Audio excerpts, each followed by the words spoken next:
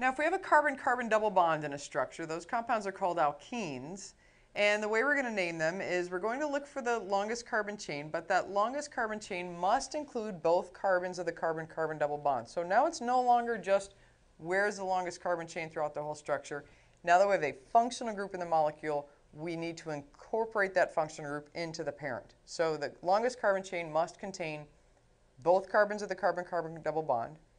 And then we're going to number from the end that's closer to the carbon-carbon double bond so that the double bond will get the lowest number possible. Okay? After doing that, what we're going to do is we're going to take the A in the word alkane, methane, ethane, propane, butane, and we're going to change it to an E. And so we're going to call it an alkene instead. And we're going to put a number out front that tells the reader where the double bond starts. What's the first carbon of that carbon-carbon double bond?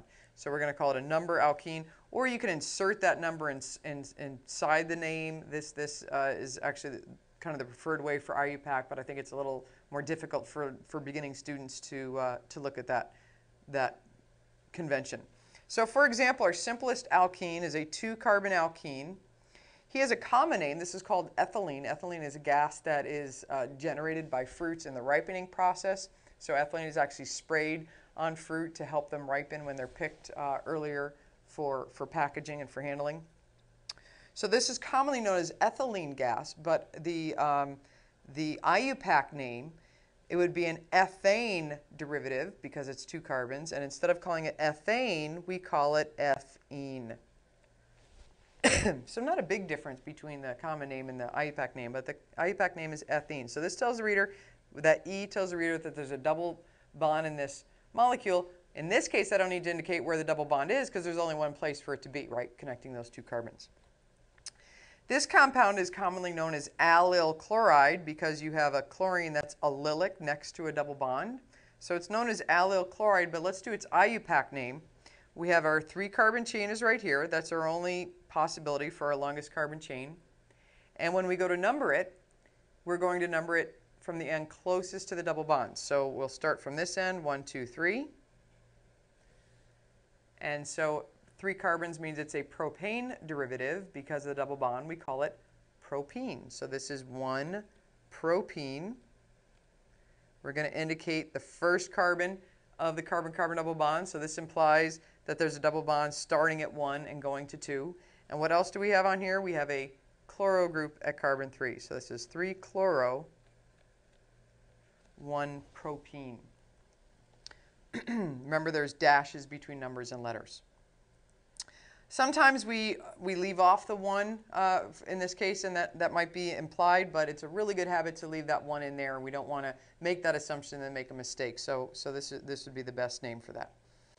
Okay, how about this case? Where's our longest carbon chain that contains both carbons of the double bond? Looks like we'll come across here, but then we'll move down in this direction because that would be a longer chain than over here. And how are we going to number it? If we numbered it from here, our double bond would start at carbon 2. If we numbered it from here, 1, 2, 3, 4, it wouldn't start till carbon number 4. So we'd rather have it be at carbon 2, 1, 2, 3, 4, 5, 6. So a 6-carbon alkene is going to be called hexene. It's a 2-hexene.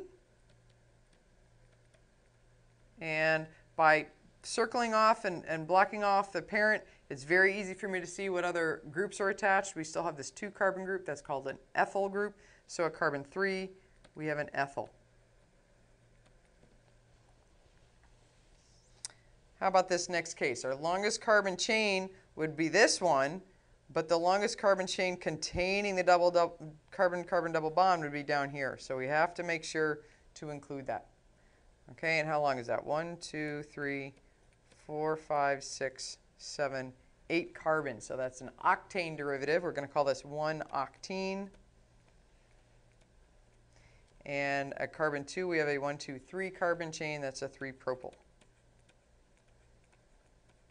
3-propyl 1-octene.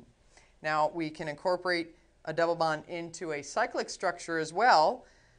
Now, remember, with a ring, we have to decide where to start numbering our carbon chain. So one of the double bond carbons is going to be carbon number 1. and we're going to have to number through the carbon chain and then continue on to also give the substituent the lowest possible number.